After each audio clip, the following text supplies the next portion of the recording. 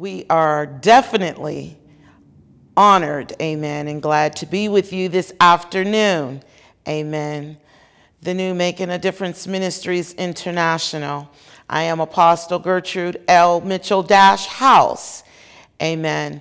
And I am so glad to be here with you all, amen. Our TV ministry, amen, has launched on today, August the 18th, 2020. Amen. I truly give God all of the glory, all of the honor, and all of the praise. It goes to him. But the vision has truly come to pass. Amen.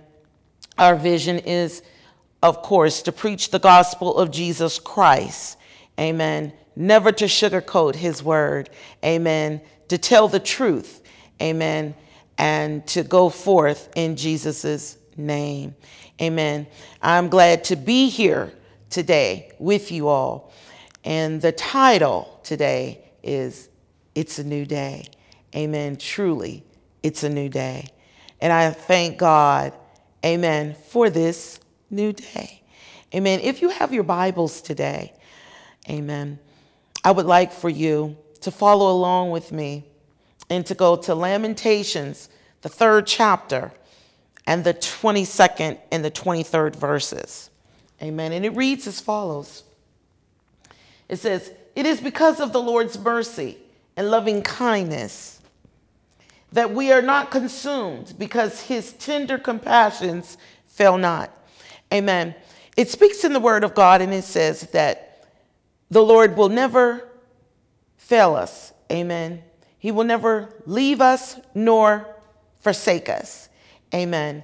And we have to be very patient, amen, in life. Amen. Sometimes God does not come right when we want him to. Amen. But we have to know that he is a what? He's an on-time God. Amen. And when God speaks to us and when he tells us something, amen, we have to know that he's going to do it. Amen. Because he is an on-time God. Amen. Just know that you have entered into a new day. Praise God. And we just thank God for it. Amen.